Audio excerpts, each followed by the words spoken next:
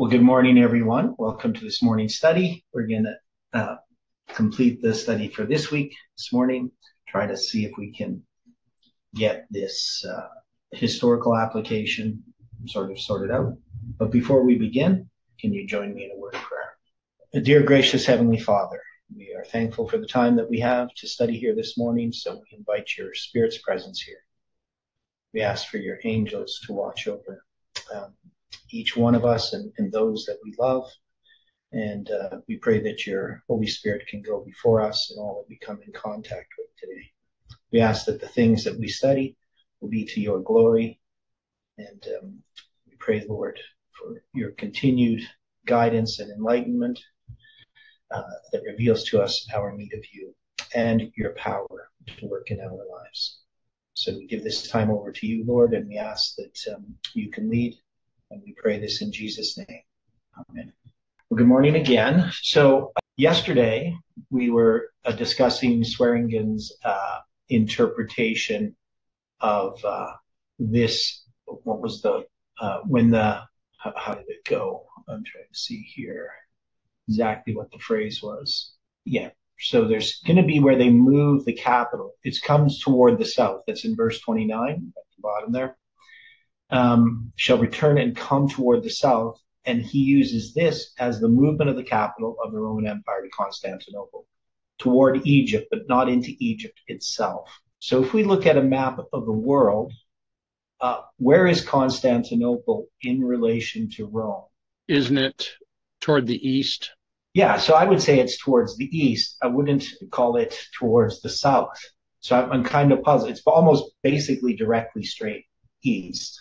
So I have no idea what Swearingen is trying to say here.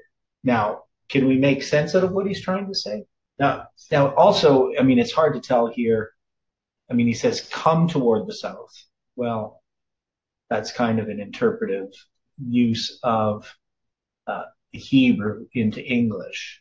I'm not sure why they choose come over go towards the south, because the word bo, which is translated there as come, means to go or to come, right? Because in Hebrew, just like they don't have a here and a there, a this and a that, they don't really have a distinction between go and come, right? So a distinction in English, but not a distinction in Hebrew. And this word can mean lots of other things. It can mean abide, besiege, bring forth, right? So generally it's something in the context that would kind of help you understand what it's referring to. And we've run into this word lots of times. It just, usually you don't see it translated as come. So it says, at the time appointed. So we know that this is 330. That's at least how we've interpreted this. You're going to see this here. The end shall be at the time appointed in verse 27, which is Moed, and then in verse 29. Now, the time appointed is also referred to in Daniel chapter 8. So if we go here, it's in Daniel 8:19 as well. And he said, behold, I will make thee know what shall be at the last end of the indignation, for at the time appointed the end shall be. So there's a last end of the indignation, and then there is obviously then a first end of the indignation. And I always have taken that to be the 2:1260s. So the first end is the one that's in Daniel chapter 12, the first 1260, and then the last end, that indignation, that's the papacy. So that's the 1260 years. So he's going to let him know in chapter 8, verse 19, what shall be in the last end of the indignation. For at the time appointed the end shall be, the Moed, which I've always taken as referring to 1844. So that means that what's being talked about here is the period of time from 1798 to 1844. And so in order to understand that, he's going to go through and explain the vision that he saw in chapter 8. So I've always looked at the time appointed having to do with the Moed as then some reference to the Jewish Day of Atonement, right? So the Jewish feasts, that's the idea. Could refer to any feast. So in verse 29 then, and verse 27, where it talks about, for yet the end shall be at the time appointed. Do we take this in this word being used in context of Daniel, because Daniel 8 is also part of this context, even though it's a different vision, that it has something to do with the Jewish system being a moed? Or are we just going to take it as a general sense? It's just some kind of appointed time. I don't know if that I said that clearly or not, because if the time appointed is here between eight, so he says, Swearingen says, between AD 330, he shall return to the Eastern territories. Now, we already addressed, this Eastern territories idea, and come towards the south, move the capital of Roman Empire to Constantinople, towards Egypt. Now, if you're dealing with I just don't understand how this is, I don't understand what he's saying. So maybe I need to look at his paper a bit more and try to see what he's trying to get at. I mean, we looked at it a bit last time, so let's take a look at it again. So he says, at the time appointed, he shall return and come toward the south, but it shall not be as the former as at the latter. The passage points out that the Roman Empire, at the time appointed, the end of the 360-year prophecy, would return by coming toward, not to the south. This return would not be like the former time when Octavian, the king of the north, conquered Egypt in 30 BC, or the latter time, the future conquest of Egypt by the king of the north in Daniel 11, verse 40 to 45. But peacefully, without intention of waging war. This passage actually reached its fulfillment when the Emperor Constantine the Great moved the capital of the Roman Empire from Rome to Constantinople, thus relocating the imperial capital toward Egypt, that is, in the direction of Egypt, but not exactly to Egypt itself, having peaceful intentions. Well, I don't see that it's toward Egypt or in the direction of Egypt, unless you're saying that Egypt, part of its kingdom is further to the east. Now, Constantine the Great came to power under the interesting series of events when pagan Emperor Diocletian came to power. He sought for a way to contain the Germanic invasions along the Roman frontier borders that had caused considerable political and economic upheaval. Diocletian believed that these crises could be handled more efficiently by delegating imperial authority, so he created a system of government called the Tetrarchy. This system would divide the empire into two halves, east and west, two co-emperors called Augusti. We read this before yesterday. So in AD 305, both Diocletian and his co-emperor Maximian, or however you say his name, would abdicate their emperorships and be replaced by Constantius and Galerius. After the short-lived reign of Constantius, who died in AD 306, his son Constantine was declared emperor in his stead by his troops in Britain and Gaul. Two other rivals, Maxentius and Licinius, also became contenders for the emperorship. Now, this is hard for me to keep track of names. I'm bad with names itself. Some of these names are similar, so can't keep them straight in my head. As it turned out, Constantine would eventually meet Maxentius in a battle that took place just north of Rome at the Tiber River at a place called the Milvian Bridge in AD 312. After routing the superior forces of his rival, who drowned in the Tiber River during a hasty retreat, Constantine would emerge as the undisputed Augustus of the West, and having attributed his victory to Christ's intervention, he would profess to convert to Christianity. Later, after the death of Galerius, AD 311, Licinius, an ally of Constantine, would defeat the rival Maximinus in a battle near Adrianople, and became the Augustus of the East. Having entered into a marriage alliance together, Constantine and Licinius would sign the famous Edict of Milan, which would grant religious freedom to every citizen in the Roman Empire. So that's that.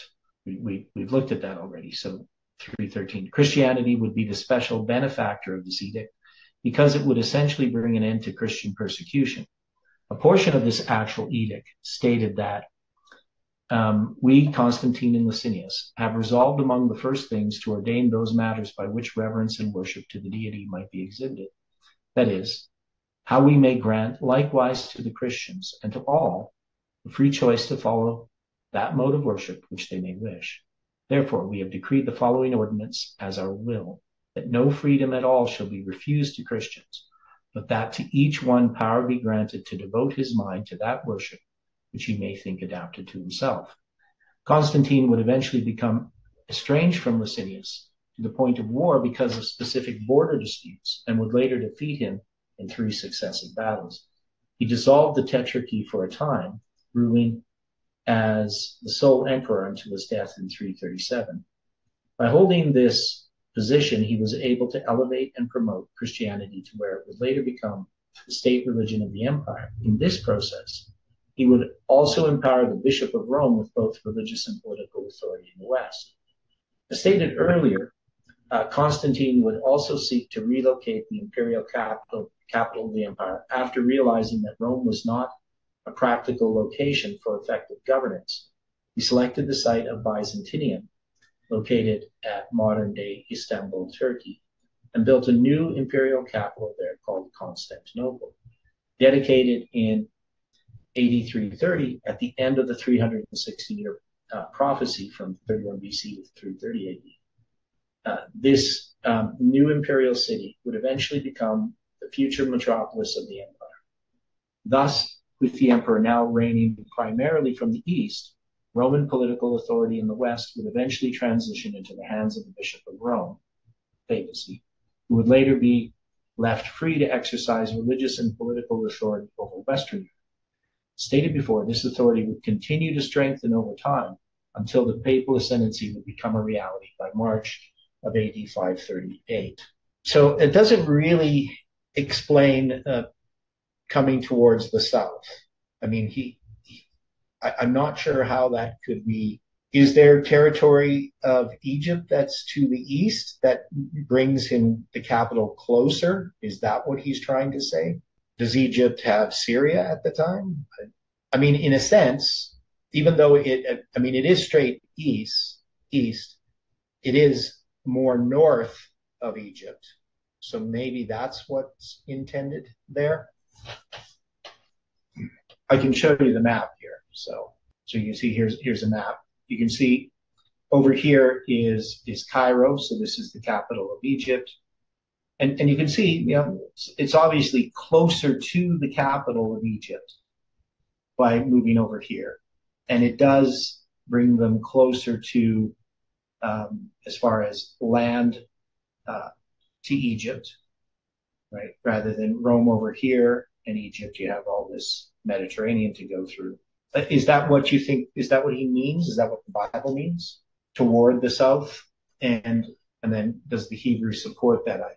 Because it doesn't really say toward the south. It just says, in Hebrew, moed, shuv, bo, which is the word come, and then south. Now, if I look at the Hebrew itself, if I have a lamed in front of south, then maybe that might. But actually what I have is not a lamed. I have a bet. So we have the Hebrew letter bet, that's a B, right, in front of Negev. The bet normally means in. Now, if I had a lamed, that would mean to. Lamed is the L sound, of course. So I'm just going to look up here. Bet, Hebrew prefix. What does it say about this? In or at. I would argue that it's probably not a good translation to say that bet is towards the south. It would mean in or at the south. Does that make sense? So I don't know if I would agree with it. Any thoughts on that? Okay, first, when we looked at that map, okay, go back. The one that you just had up. Yeah. Looking at that, and I'm almost thinking that Rome and Constantinople are almost on the same latitude. That Constantinople looks to be. Yep, they're on the same latitude. Yep, they're on the same latitude. But when you move from Rome to Constantinople, Cairo and Constantinople are on the same longitude. Okay, but the point is Cairo and Constantinople is further north from Cairo. And that part I understand. Yeah. Now, I had thought, I understand what you were presenting here, showing the letter bet, B-E-T, Bravo, Echo, Tango. Well, it's just the letter bet. Yeah. So bet. Yeah. Okay, but Um, as you were approaching that in the definition, when you typed in Bravo Echo Tango Hotel, I yeah. I thought that instead of being a preposition of at would have been more house of, or am I now completely incorrect on it? Yeah. You're completely incorrect. I mean, what you're looking at is the word aleph in Hebrew is ox. The word, like the letter aleph, is just what they did is they take the word ox and you take the first word letter of the word ox, which in Hebrew aleph is the aleph letter, and that word ox and represents the first letter of that word represents the name of the letter. And bet means house, so that's just the second letter of the Hebrew alphabet, and so that's for the B sound. So they just name the letter after a word that has that has the first letter of that word, right? It would be like if we had an alphabet where the first letter of the alphabet we called apple, and the second letter of the alphabet we called bread, and the third letter was called cake, right? Does that make sense? I can't hear you. Is that what you were trying to talk about? Like the word house? Dwight, you're not there. So anyway, so the idea is that bet, the B sound added as a prefix to a word, a prefix, means in. If I put a lamed, the L, in front of Negev, that would mean to or against. And so I don't think his idea that they come toward the south as it's being toward, not to, is actually a correct translation of the Hebrew. Now, it might be true that it's closer to the capital of Egypt. And then also we know that the word south is Negev, right? So that's actually referring to a desert and usually refers to the south from the idea that the south is south of Israel. I don't think if you have something north of Israel that you're going to call it the Negev, because all directions are in relationship to the land of Israel itself. So I think it's hard to kind of say that this is coming towards the south refers to the movement of the capital of the Roman Empire to Constantinople toward Egypt, but not into Egypt itself. I don't think that makes sense. Any thoughts on this? For some reason we don't have Dwight here. He's there, but he's not. So this verse 29, there's a lot that when we address this a time appointed, we need to figure out what this is talking about. And I have this as H1450. I think it should be 4150, the Hebrew. I don't know how I'm going to put that. 4150. I'm not sure. I typed that in wrong. 4150. Okay, so we got the end shall be at the time appointed, and at the time appointed he shall return, and come he shall go in the south or at the south, but it shall not be as the former. And so this other part, as the former and as at the lat or as the latter. So the former, obviously that would refer to the what happened in 30 AD with the defeat of Egypt being taken over as part of the Roman Empire. But the latter being what we would call 1989, because that's going to be the king of the north and the king of the south. And Swearingen shares in the same view that we do regarding, the fall of the Soviet Union as Daniel 11 verse 40b. So he has some similarities. He doesn't call it the time of the end though. So we have this time appointed. What are we going to do with it? And I don't know what Dwight's doing, but I had to step out for just a moment. I'm sorry. okay, that's okay. Yeah, I figured you had to. Did you hear any of my explanation about the bet?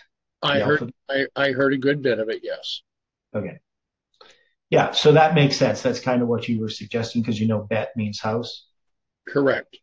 Yeah. And so it's just the letter at the beginning of a word. And you can see why it means in, because it's a pictorial language.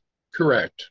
Right. So the idea of in, you use a picture of a house. So the idea that this is toward the south, but not into Egypt itself, would not be in agreement with the Hebrew, because Right. that word bet means in or at. But Okay. the other part of this in going into is also in line with that instead of this being into a country, we're talking into a symbol. Okay. Well, this is the Negev. Right. So, yeah, I mean, I understand it's a symbol, but it's a pretty literally interpreted symbol. The South, the reason why it's called the South is because it's south of Israel, not south of Rome, Okay. right? So if you're moving east and you're still north of Israel, I don't see how that could be even coming toward the south from Daniel's perspective. He would not, understand that going straight east as coming toward the south, even if it was just toward. So we'd have to try to figure out what this means. And we know that this is literal history that we're talking about first here. So this time appointed, it's in verse 27 and 29. And yet the end shall be at the time appointed, and it's in 8:19 as well. The time appointed, the end shall be. So we got this time appointed. Does this have any relation to 8:19? Because it seems to me he's sort of forcing an interpretation upon the Hebrew here that doesn't. We just have to figure out if he's correct or not. Now we can agree when we go back to verse 27, when it says both these kings' hearts shall be to do mischief, and they shall speak lies at one table, but it shall not prosper. We can say, well, that's definitely Octavian and Antony. Now then it says, for yet the end shall be at the time appointed. So we do have some Hebrew words there. So this word translated, what they have is for and yet. Sometimes they don't translate well into English, but it's here. So this word translated as for is key. My friend David Kadosh, when he would talk to his mom in Hebrew, he'd always go key, key, key all the time, which basically means yes or surely. Yeah, yeah, yeah, yeah, yeah. Now here they translate it as yet or for, or they translate it as for, but it can be translated as the word yet. And then the word yet is this word od, which means properly an iteration or continuance. So the idea is that, yea, it shall continue to the end, which is the time appointed. So the idea is that this is a continuous. So that word od is in Isaiah chapter 7, where it talks about within 65 years. The word od is translated as within. So it's probably better translated as yet 65 years, not within 65 years. But there's other ways that it could be translated too. So what do we do with this moed? And the first time we run into that word yet, by the way, is in Genesis, dealing with yet 7 days, and it will cause it to rain upon the earth 40 days and 40 nights. And it's also translated as more in Genesis chapter 8, as again in Genesis 4:25. So it's the first time. Adam knew his wife again, and she bare a son and called his name Seth. So I think that's the earliest. It's translated lots of different ways. So they speak lies at one table, but it shall not prosper, for yet the end shall be at the time appointed. Or we could say, truly, right, for the word for, truly it shall continue to the end at the time appointed. So what's going to continue? What's going to be? Now, if we think of it as an iteration, that's actually a type of repetition. So could this verse 27 be saying, these kings' hearts shall be to do mischief, and they shall speak lies at one table? And we need to, so speak is debar, lies is just falsehood. One ichad table, shulchan, that is to spread out a table as a meal, right? That's the idea of a table there.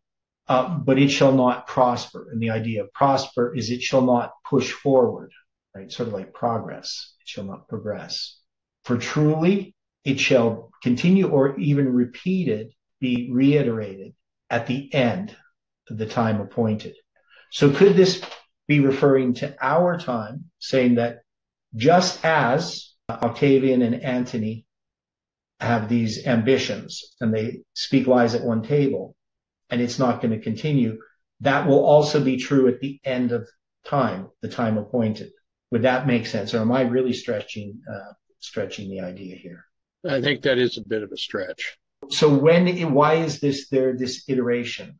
Why does it say for yet the end, and that end is the extremity, shall be at the time appointed? So it's pointing to the extremity of something, which it's using the Hebrew word moed to refer to.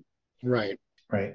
And that would put it to 1844 if we're going to, because that's how I've understood Daniel 8:19, because in Daniel 8:19, where it says, for at the time appointed the end shall be, right? And I thought there was, at the time appointed the end shall be. And that's going to have the same word appointed and end. And it's also going to have that word key, certainly, right? For at the time appointed, certainly at the time appointed, the end shall be. At the moed, the end shall be. And that's where he wants to know what shall be at the last end of the indignation being these periods of 1260 years. So if it's related to that, we should be able to see that there's some connection to that. So what I'm suggesting is that this history here is typical of a later history. But then we're going to have where it says in verse 29, at the time appointed he shall return and come toward the south, but it shall not be as the former or as the latter. Now, I don't agree with him that the latter would be the one in the last days, because he must be referring to events that have already occurred in the line of this prophecy, because there's two events. One's the former, one's the latter. And he's arguing that the former is the fall of Egypt in 30 BC, and that the latter is 1989. And I don't think that makes sense in the context here. It's true, it's going to be typical of that, but there's going to be a time appointed where he shall return and come toward the south, but it's not going to be as the former or the latter. So we need to know what the former and the latter events are when the king of the north returns and comes toward the south. Because the former could refer to something before 30 BC, and the latter could refer to 30 BC itself. And remember, it says, the ships of Kittim shall come against him, therefore he shall be grieved and return and have indignation against the holy covenant. So shall he do. He shall even return and have intelligence with them that forsake the holy covenant. Right? So we're going to get this issue dealing with the fall of Rome, and then we have to figure out what this holy covenant is. And that holy there is the word Kodesh, and the covenant Berit. So holy covenant has to refer to something that is indeed a holy covenant. So he's going to have indignation against this holy covenant. And so shall he do, right? He shall even return and have intelligence. And that word just means understanding. So it's not in the sense of, have intelligence in the sense of,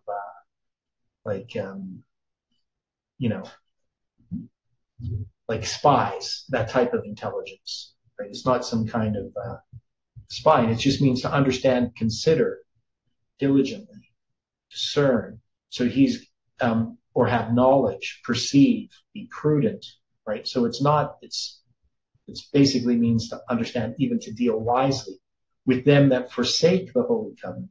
And then, we're going to have the part where arms shall stand on his part, and they shall pollute the sanctuary of strength, right? And shall take away the daily, and shall place the abomination that maketh desolate. So we know when that is. We're going to have 508 to 538. So I don't think we can just put the coming toward the south as 330. So any ideas on how we can resolve this? I'm not happy with Swearingen's interpretation. Now Smith is going to say the time appointed is probably the prophetic time of verse 24, which had been previously mentioned, right? So 360 years. It closed, as already shown, in AD 330, at which time this power was to return and come again toward the south, but not as on the former occasion when it went into Egypt, nor as the latter when it went into Judea. These were expeditions which resulted in conquest and glory. This one led to demoralization and ruin, The removal of the seat of the empire to Constantinople was the signal for the downfall of the empire. Rome was then lost its prestige.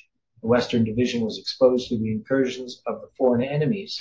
On the death of Constantine, the Roman Empire was divided among his three sons, right? Right. So then this is going to lead. Now I think Uriah Smith's got it a bit better. So he's going to come towards the south. So at the time appointed, he shall return, but it shall not be as the former as the latter. So he's going to have the conquest of Egypt in 30 AD, and then in Judea. I'm not sure specifically what he's referring to, which event, because we know obviously they were conquered in 63 BC. Is there any way that we can resolve this? There's a lot of information here, a lot of things that have to be considered.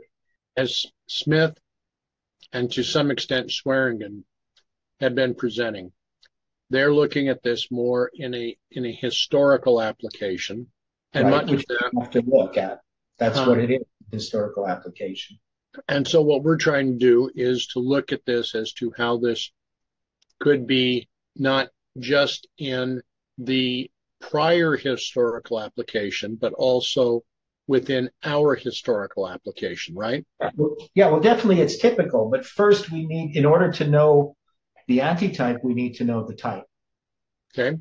Right. So we have to have the correct historical application first. All right. Right. We don't start with the application in our time and then try to make the historical fit what we think it should. We look at the historical. We know we have this holy covenant, and we're obviously will have an application to our time. And we know that history in connection with this prophecy will be repeated, right? And that's why I was just saying about the fact that it has, for yet the end shall be at the time appointed. So what I'm suggesting about the time appointed is it's actually referring to a time that's much further off. That is, the idea that I'm suggesting is within the text itself, it's telling you that what's happening here is going to be repeated at the end. So one thing we could say about verse 29, at the time appointed, he shall return and come toward the south, but it shall not be as the former or as the latter. Now, so we have a time appointed here, and then we say, well, it says at the end shall be the time appointed. And if I'm saying that that's something in the future, then there would be another, either this time appointed in verse 29 is the same one in the future. And so we could say at this time appointed, this is going to be 1798 or 1989. So we could argue that one is 1798, one's 1989, and that it's talking about what's going to happen in Daniel 11, verse 40. That's one way of looking at it. And then, but it shall not be as the former or as the latter. So the former, in my view, would be when they conquered Egypt. And then for the ships of Kittim shall come against him, therefore he shall be grieved and return and have indignation against the holy covenant. So shall he do. He shall even return and have knowledge with them that forsake the holy covenant. So I have quite a different interpretation. If I'm going to interpret this the way that I'm thinking it makes sense, here, I'm going to switch screens so we can just look at the scripture itself. Okay, so in verse 27, you're going to have Antony and Octavian speaking lies at one table. So they're going to go back, even though they've dealt with, this battle of Actium already. They're now going to go back and talk about what these two people who fought the Battle of Actium were doing. They had an alliance, and it was in both of their hearts to do mischief. But they speak the lies at one table. So they're in this type of fellowship, but they both speak lies. And it's not going to prosper. And then it says, for yet the end shall be at the time appointed. And I'm saying that is referring to an iteration. That this history is typifying something that's going to happen in the future. This time appointed is something that Daniel speaks of that's going to refer to Millerite history. But we also know, and specifically 1798 to 1844. But then it says, then he shall return into his land with great riches, and his heart shall be against the holy covenant. So obviously, this can't be referring to Augustus. This has to be Rome. Rome is against the holy covenant. He shall do and return into his own land. So that we still have to kind of figure out exactly what it's referring to, what event. And then it said, again, it brings up the time appointed. It says, at the time appointed, he shall return. Now, when you have this word return, we know this word keeps showing up. So he returns into his land with great riches. But now there's going to be this time appointed, and he shall return and come toward the south. Now, if we're saying that the first time appointed in verse 27 is referring to 1798, is it possible that Daniel 11:29, the time appointed here, refers to 1989, that it's referring to that event, and it shall not be as the former, right, because he's going to come towards the south, when he conquered Egypt the first time, and it's not going to be as the latter, and if we're going to put it here as the latter, we could put it some other time. I don't know if I would put it, as 1989, because it says if the time appointed is referring to 1989, it must mean some other time. And that time, I would think, is going to be when Rome is conquered, because it's going to refer to the ships of Kittim shall come against him, therefore he shall be grieved. But I'm still not certain that that's what it's referring to. I'm just saying it's a suggestion. And again, it's going to have that word shuv, return, and return. He shall be grieved and return, and have indignation against the Holy Covenant, right? So indignation against the Holy Covenant is the persecution of Christians under pagan Rome. So shall he do, he shall return and have intelligence with them that forsake the Holy Covenant. Well, those would be apostate Christianity. And then when it says arms shall stand on his part, they shall pollute the sanctuary of strength. So we're understanding that this has to do with the taking away of the daily, the sanctuary of strength being Rome, and the placing or the giving of the abomination that maketh desolate. The word they shall place is natan, a gift, right? So they shall give the abomination that maketh desolate. And such as do wickedly against the covenant shall be corrupted, or corrupt, shall he corrupt by flatteries. But the people that know their God shall be strong and do. Again, they put exploits in there. So we're going to have God's people that are going to survive this persecution. Verse 33, and they that understand among the people shall instruct many, yet they shall fall by the sword and by flame, by captivity, by spoil many days. So this is God's people. Now when they shall fall, they shall be holpen with a little help, but many shall cleave to them with flatteries. So we understand this history of the Dark Ages, right? You have Ellen White talks about these verses. And some of them of understanding shall fall to try them and to purge and to make them white, even to the time of the end, because it is yet for a time appointed. So here we have the time of the end being referred to as the time appointed, and it's going to be the same Hebrew words, ti and od. So could they say, for yet it is at the time appointed. It is the time appointed. But they say because it is yet for a time appointed.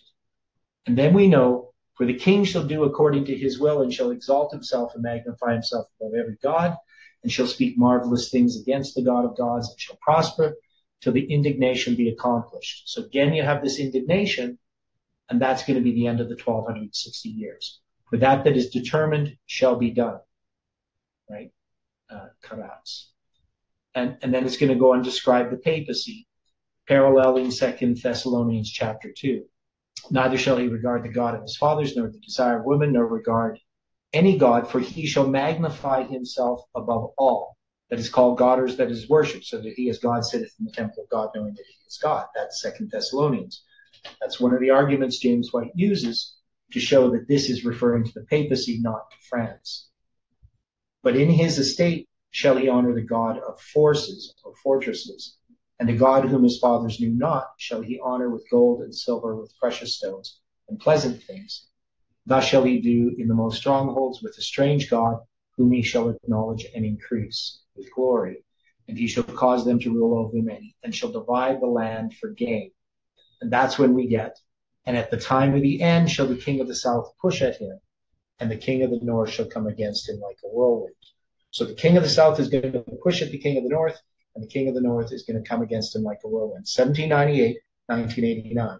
So can we see that possibly, this is a different interpretation of these passages, but can we see how this would naturally flow into verse 40 if we take this interpretation of the time appointed in verse 27 and verse 29 and whichever verse it was, verse 25, that these are all talking about the same time appointed, and that this can't possibly be referring to 330 AD. Any thoughts on that? All right. As we have been examining Daniel 11:27, Mm-hmm. the translators tied Daniel 11:27 with several other verses within Daniel, one of which was Daniel 8:19. Right. And that's just because it's got the same word. Because it's beginning this time appointed, right?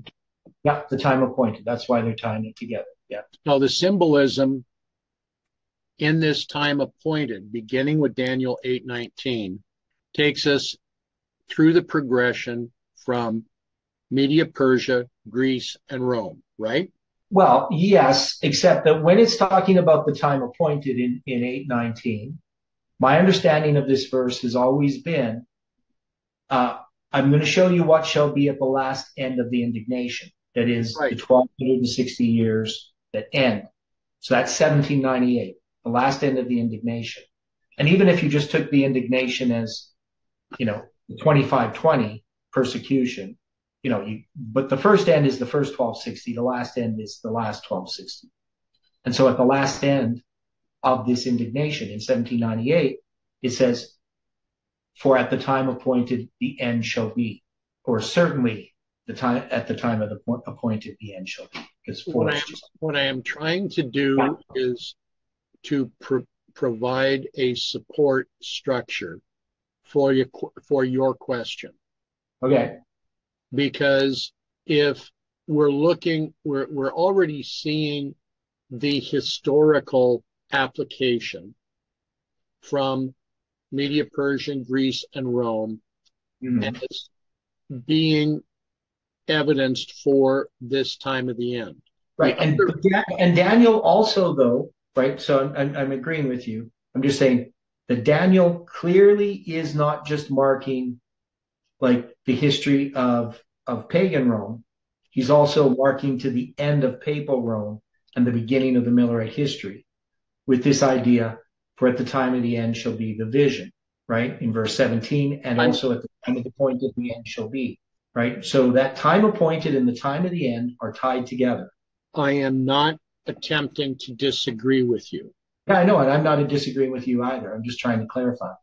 Okay. So I'm just saying that. So I'm agreeing with what you're saying. I'm just bringing in the fact that the time of the end and the time appointed are connected.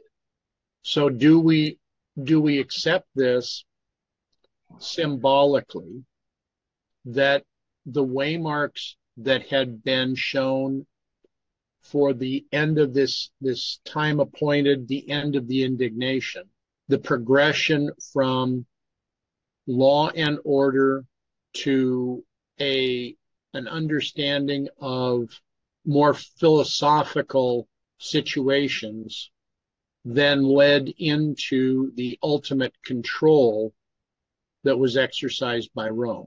Well, I'm not sure I'm understanding what you're Law saying. and order represented by the Medes and the Persians. Okay. Philosophical, Greece. And then here is Rome that basically takes control of everything. Okay. Now so we know that we have this progression of nations, and Rome is the one that's going to crucify Christ. Right. Right? Because it's the one that ultimately stands. Egypt is not going to stand. Correct. Right? It's going to be the power that crucifies Christ. So in this battle between the king of the north and the king of the south, the whole issue is showing the rise of Rome in order to come against Christ. And persecute God's people, and then also the transition from the pagan aspect of Rome to the papal aspect of Rome, the last end of the indignation, in where we've now moved from literal to spiritual, and we're going to have now all of the events of Millerite history, which we're still involved in, even though we often don't realize it. Because Daniel 11, verse 40a and b refer to the time of the end, which is a period of time that begins in 1798, in which we are still in.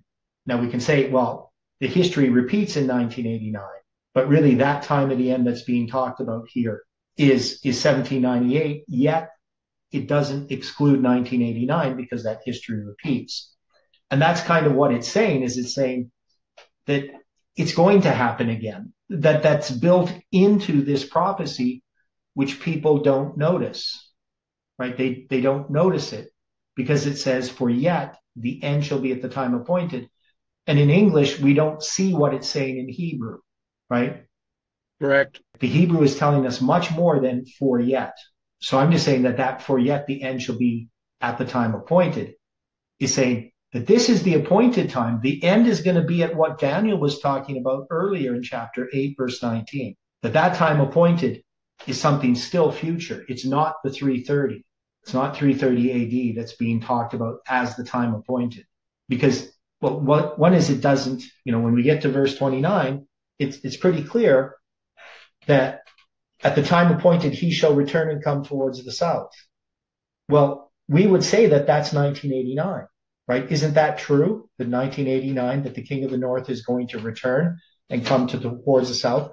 But it's not going to be as in 30 BC, and it's not going to be, as in the Roman time period.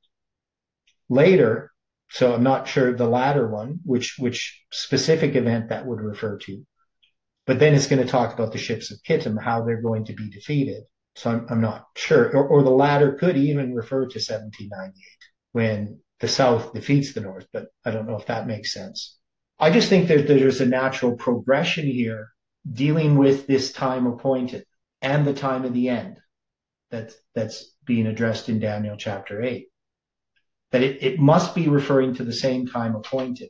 So when I was looking at this again from Daniel 8, okay, the translators were making use, and this is from the 1769 Bible, of Daniel 9:27, 11:27, 11:35, and in the current versions, including eSword, they don't look at Daniel 11:36, but they do continue on to Daniel 12:7 and Habakkuk 2:3. Mm-hmm. So each of these symbolically are giving us different elements of these waymarks, so we can see how the door is being opened for this battle between the king of the north and the king of the south. Right. So, and what they're pointing us to is these longer prophetic periods. Correct. Right? The 2300 days, the 2520, the 1260, all of these have a part to play in Daniel chapter 11. Because remember, Daniel chapter 11 is an explanation of Daniel 8 and 9. Because Daniel has an understanding of 8 and 9. It's said that he understands the matter and the vision, right? Now he's going to be given a greater understanding, more detail. And so when we have things, I'll show you what shall be at the last end of the indignation. We obviously have to think about 1798, and that the time appointed there cannot be, obviously if you're talking with Daniel 8:19, we know that the time appointed here is 1798. So there's no reason to put the time appointed as 330. It doesn't make sense to read this, for yet the end shall be at the time appointed, or at the time appointed he shall return and come toward the south, but it shall not be as the former as the latter. To try to put this as 330, it wouldn't make any sense. That it's talking about something still in the future, saying that what's happening here is going to be repeated in the future. So, I would tend to think that the former here that's referred to is the Battle of Actium and how that leads to the defeat of Egypt. And the latter is the defeat of Rome by these Germanic tribes. That's what I take the latter as being. So it's going to be the former, and then as the latter, which is the fall of Rome. It's not going to be like that. It's going to be different in certain ways. So, and then it's going to tell us in what way it's going to be different and what ways it's going to be the same. Right. That to me makes the most sense. But this is quite a bit different interpretation of these verses. Now, when you look at the Antiochus Epiphanes interpretation of these, because I've looked at them, they really have to ignore all of these little things that we pay attention to. You know, time appointed, what happens in Daniel, the 2300 days. Obviously, they don't look at any of those time prophecies as having any significance. In fact, they have to look at the time of the end in Daniel 11, verse 40, as addressing the period with the Maccabees, right? They have to have it all fulfilled in the 2nd century BC because they don't believe that the Bible can write history in advance. So obviously the book of Daniel had to have been written after the events, right? That's the way they would look at it. So, but we know that this is, that prophecy is history in advance. It's not written after the fact.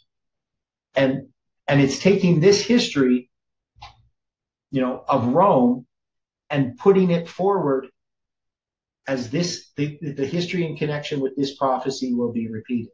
It's telling you plainly in the Hebrew that this is typical history, that what's going to happen here is going to happen again. And then it's going to lead you into the history of the time of the end, 1798. And then it's going to give you 1989. And then it's going to go back so it's going to give you 1989 all the way to the end, right? To the Sunday law, to the end of the papacy.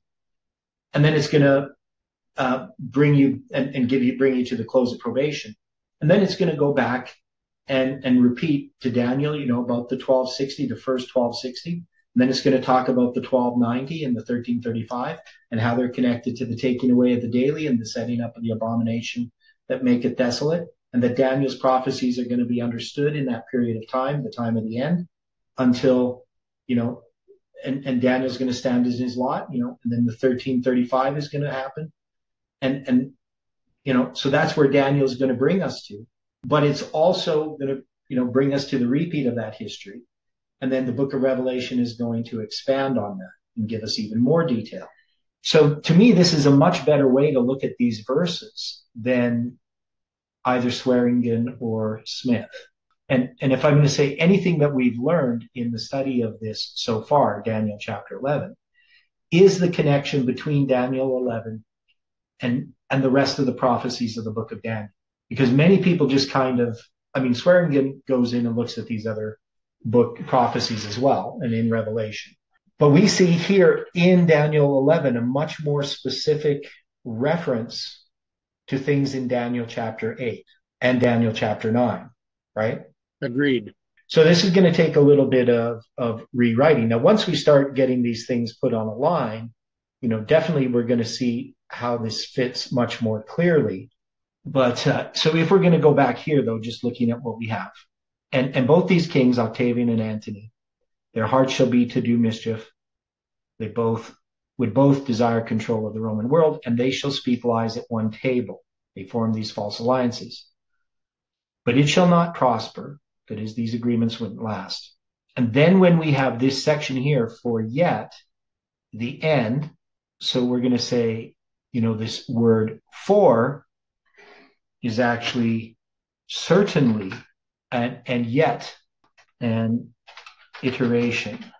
The end, that is the extremity, shall be at the time appointed. So we're not going to put this here as refers. We're going to say that this refers to the end of the prophetic periods.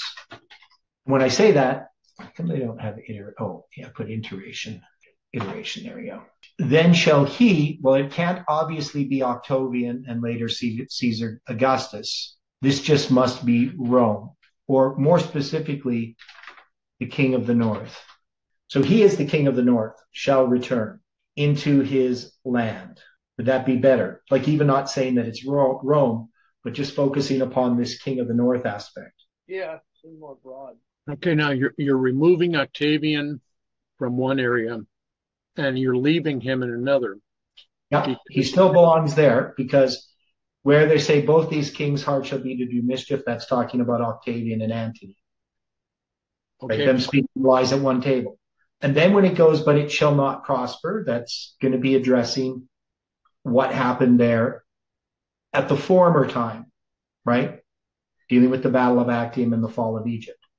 But then when it says, certainly this shall repeated at the extremity, that is at the time appointed. That's the way that I take that to be. So this history is going to be repeated, right? And then it's going to talk about the king of the north just in a more general sense. He's going to return into his land with great riches in defeating Egypt, right? Now that could be, you could say it's Octavian and that's going to be here, right? I mean, we could put Octavian there and just say, well, it's going back to Octavian. And it is kind of, but it's going to talk about his and pagan Rome's heart shall be against the Holy Covenant. So obviously this can't be Octavian. So we're just going to put the king of the north in a general sense there, Rome, because he's going to be against the Holy Covenant, that is Christianity, and he shall do and return to his own land, Rome. So Rome is being talked about prior to, the end of, it's not the end of the Rome here. It's just saying that Rome is going to be set up and established. It's going to be persecuting God's people. And then it says at the time appointed. So we're going to say we have to change this. We can't say between AD 330, right? Which doesn't make sense. Can't be between that. At the time appointed, he shall return and come toward the south. So this can't be this history that's being talked about in verse 29. So the time appointed has to be 1798. So, the end of the prophetic period. So we'll put 1798. We could even say, to 1844 if we wanted to. He, that is pagan Rome, Constantine the Great, that can't be the case. And this Eastern territory. So we have to somehow figure this out.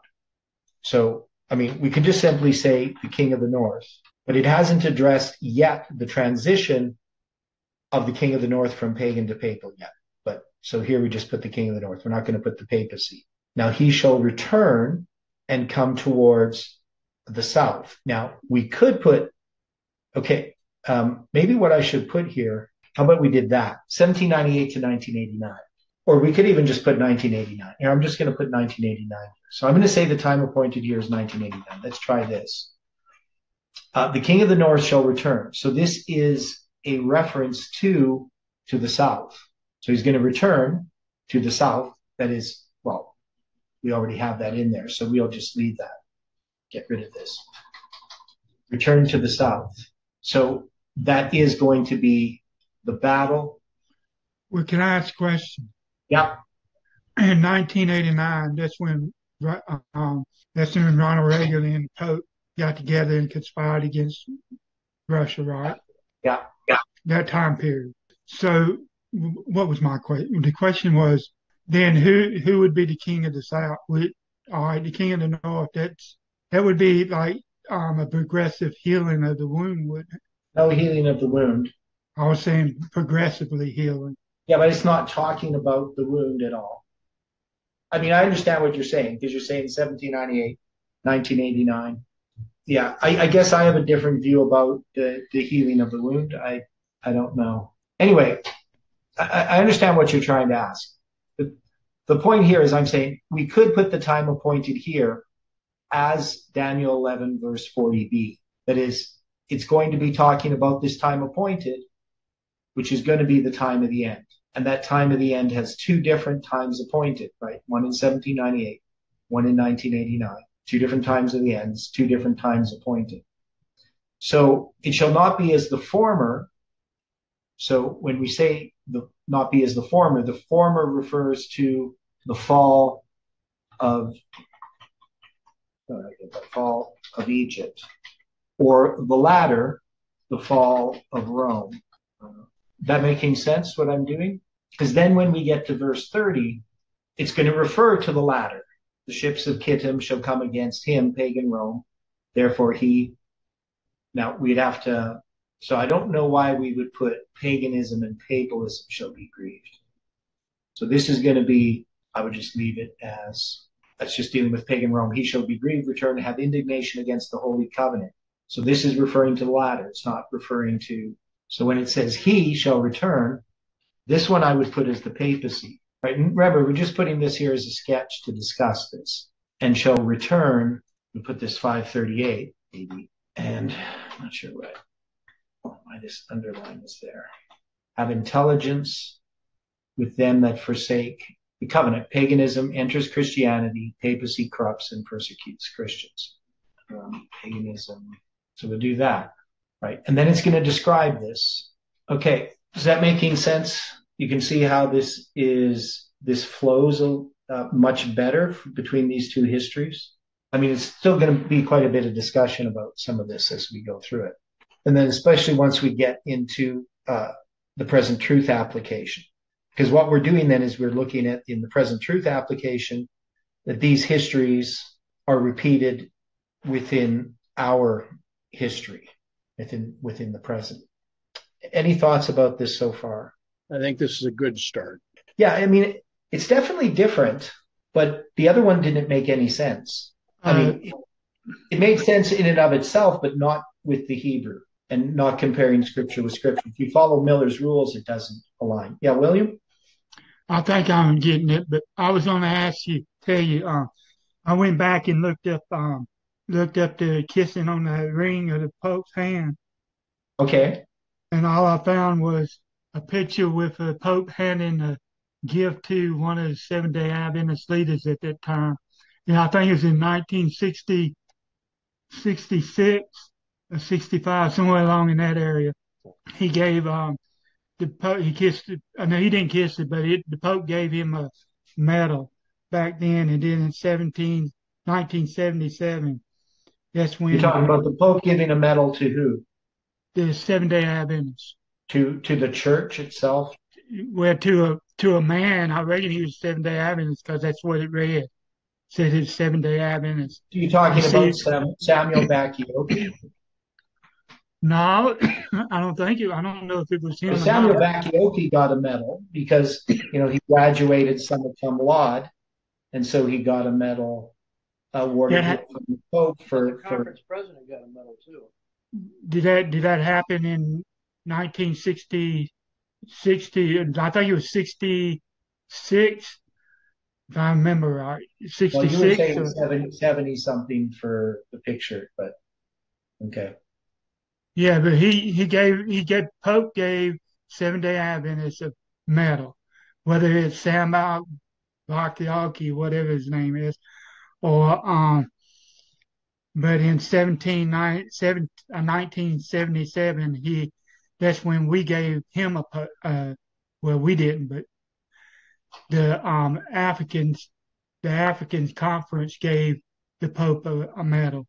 Okay, so 1977, the General Conference of Seventh-day Adventists, according to Vance Farrell, I don't believe things just because Vance Farrell says them. But he says they gave a gold medal to the Pope in 1977. But that was the African division, the conference. Okay, so it wasn't the General Conference. It was I think it was the African conference. Yeah, well, it says here, Dr. Beach, our representative in an audience with the Pope in obeisance and offered our fealty to the Antichrist. So, I was trying to find more. Stuff I've heard in Adventism, ever since I became an Adventist. It's just every time, and I shouldn't say every time, sometimes some of these things turn out to be true, but often they are not. They're just things that are repeated that people, and especially in the past, because people didn't have the ability to check up on these things. That is, we couldn't go on the internet and find all kinds of different stuff and that could confirm or deny different rumors. So often we would just repeat things that we heard And then when you start to find out the details, it's not exactly the way that it was in reality. That is, it's based on some kind of truth, some kind of event. So I just say, I mean, I don't really make much of it, to be honest. I don't think I don't think that these are important details unless they connect somehow with our lines and with the chronology. So, I mean, yeah, it would be interesting if we have a date in which, because here he says the General Conference of Seventh Day Adventists presented a gold medal to Pope Paul VI. Whereas another article that said that it was the African division. Right. I mean, that, Exactly. So that's what I'm saying is that there's these inconsistencies in these stories. yeah, That sometimes there's an actual event, but they get exaggerated and misrepresented, right? right, And I like just to have facts. right. I Well, know some, the other thing uh, I was going to tell you, um, I I kind of got I didn't realize that the ephod was part of the breastplate, but the breastplate is the ephod, ain't it? no, no, the ephod is the apron to which the breastplate is attached, Okay, all right. right? So Well, it's the garment to which the breastplate is attached by these rings. It's bound by these rings. okay, all right. So you I take looked at power it. and courage and you add them together, you get whatever it is, 7405, and that word is bind, which is the word that you use to bind the breastplate to the ephod with these rings. Right. Okay. Yeah. Okay, thanks for that. Okay, well, our time's up. Let's close with prayer. The dear Father in heaven, thank you for the study this morning and for this past week of studies in the morning. We pray for the studies tomorrow evening and on Sabbath. We ask for your presence in our lives and for your angels' care and protection. Help us in the struggles that we face each day. And we pray and thank you in Jesus' name. Amen.